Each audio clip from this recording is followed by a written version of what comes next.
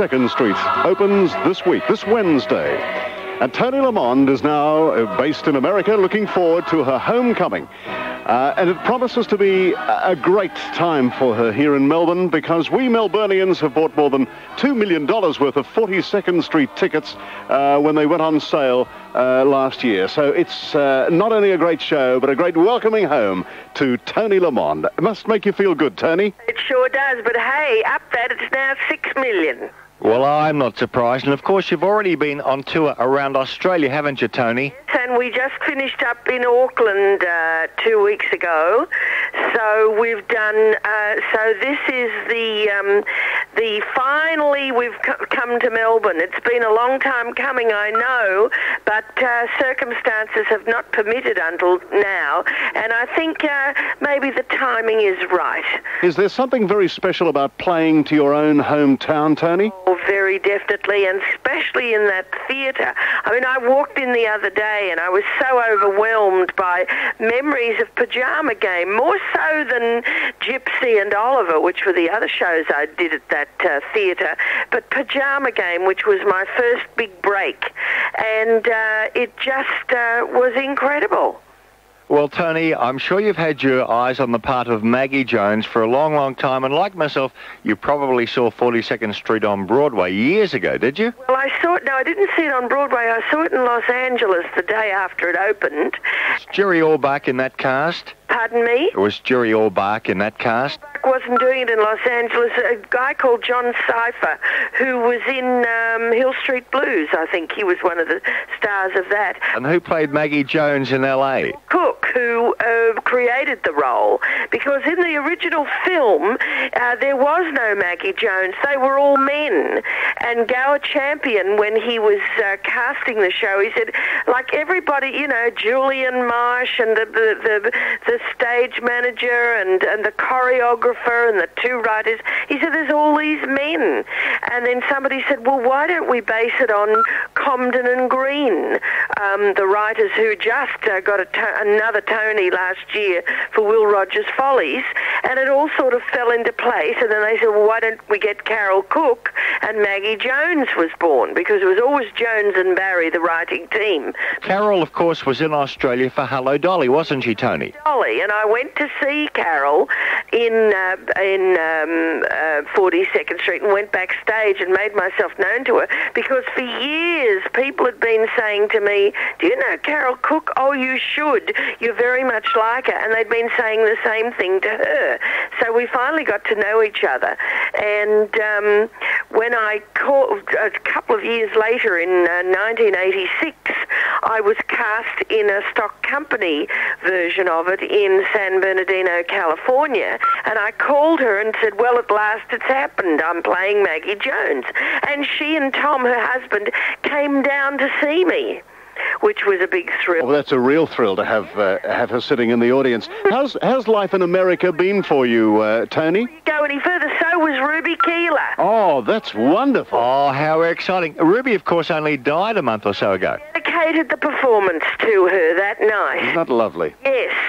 She lived in Palm Springs, which was only an hour away from where we were. But I'm sorry to interrupt. That's all right. But you had the story to tell, and it was a lovely tag. Toni, life in America, how is it for you at the moment? You've done things like Starsky and Hutch and Love Boat? Well, I did all that. You know, I've spent 17 years in America, but I have been out here since last June touring with the show.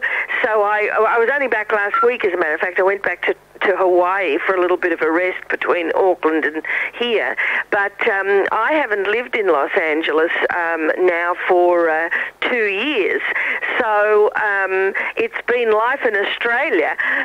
But I don't know what I'm going to be doing. After we finish with this show in 1994, I'm going to make up my mind where I'm going to stay, whether it's to go back to America or come home to stay. So that decision is pending. I think it's wonderful. You've got just the marvellous staying power. We talk to so many people from the days when we all grew up together at GTV9, and a lot of them have either dropped out and done different things. But you've pursued that career and gone from strength to strength, and I'm thrilled for you. Thank you, Bruce, but it's not just a career, you know, it's my life. It's the reason I live. and I think that makes a lot of difference. Hey, you've come a long way since the Golden Horseshoe Review at Disneyland, Toni. I remember that. I tell you who's in town at the moment, someone you'd well remember, Kevin Colson, who's doing Aspects of Love. Of course, he's across the street from me. Yes. Yes, I believe there was a picture in the paper a couple of weeks ago of us all, and there's Kevin, and there's me, and Evie. Bill McCormick and myself. That's right. You must think sometimes that your mother, Stella, and your father would be so proud to be sitting down there on Wednesday night. Yeah. Wednesday night's going to be really something. We did our first preview on Friday night, and we did 2 previews yesterday. And if it's any indication, it's just going to go through the roof in Melbourne. Melbourne's ready for this show because it's a show of hope in the Great Depression of 1933. And if there's anything Melbourne needs, it's cheering up. And by the way, it's such a beautiful city. It's always been a beautiful city, but it's even more beautiful now. And a friend of mine has come out from America to do some writing with me, and we had been kids together when I was an usherette at the Metro in the capital, and she was working in office jobs and things, and we walked down Collins Street and was saying, oh, remember that, remember Russell Collins was there, and remember, there was where the Metro was, and remember when we used to go to Ernest Hillier's next to the Regent and have those gorgeous thick chocolate shakes, and, all those memories came flooding back. She said, remember we used to meet on the Chemist Corner? Well, of course, it's not there on Collins and Swanson anymore. It's a little plaza there. Or you'd meet under the clocks? No, we'd meet at the Chemist Corner. Under the Clocks is a pickup joint. It was too, yes. We were innocent kids only interested in show business. We used to go and sit in Pixie's Coffee Lounge behind the Tivoli and hope to see the Tivoli stars. That was our childhood. And of course, all this was recounted in your biography, the first half, which became a bestseller in just 8 days. Did you also do a season early on, Toni, at the Plaza Northcote with your parents? With 2.5 years I did at the Plaza Northcote, and I went straight in there from dancing school.